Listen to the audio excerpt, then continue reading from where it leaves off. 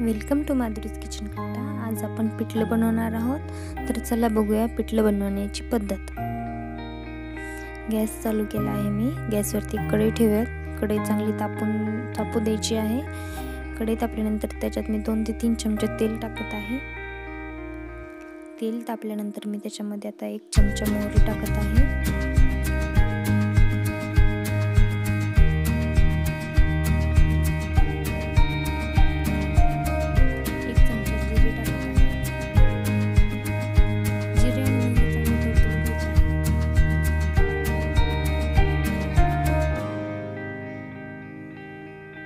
चार 5 कढीपत्त्याची पानं टाकत आहे।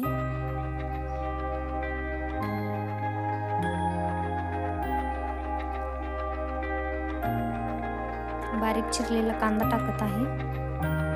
कांदा लालसर परतून घ्यायचा आहे।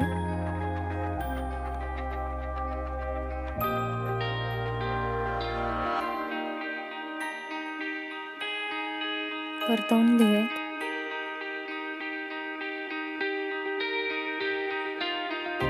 कांदा लालसर झाला आहे। आता आपण याच्यामध्ये मिरची आणि लसूण बारीक ठेचून घेतला आहे, त्याची पेस्ट टाकत आहे। 1 चम्मच पेस्ट टाकत आहे मी।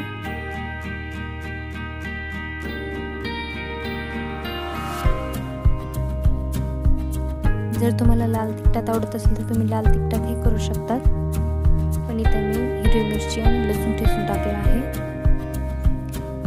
मिरचीला पण छान परतून घ्यायचं आहे।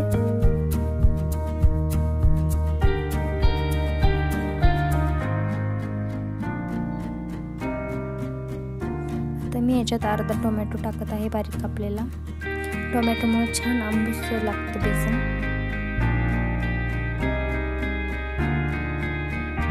गॅस कमी आचेवर ठेवूयात आणि सर्व परतून घेऊयात, कांदा टोमॅटो वगैरे व्यवस्थित।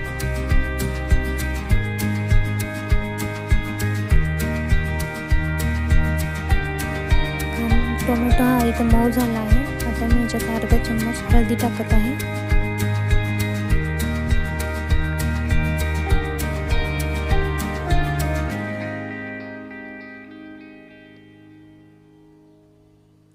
सर्व एकजीव करून घेऊयात।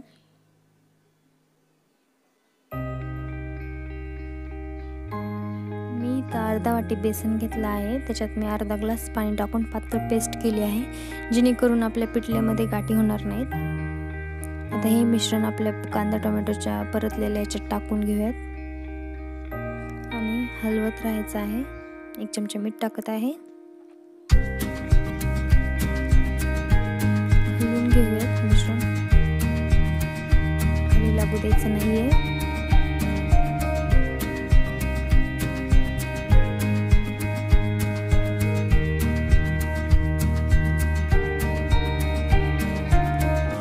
हलवत राहायचं आहे सतत।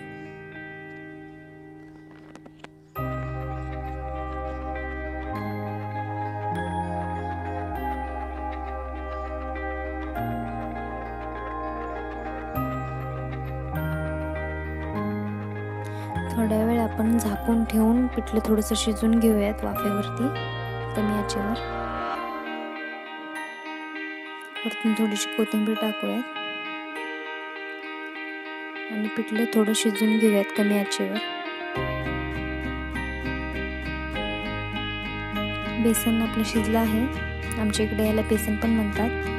छान झालेलं आहे आपलं पिठलं, तुम्ही बघू शकता। जर माझी रेसिपी आवडली असेल तर लाईक करा आणि माझ्या चॅनलला सबस्क्राईब करा। धन्यवाद।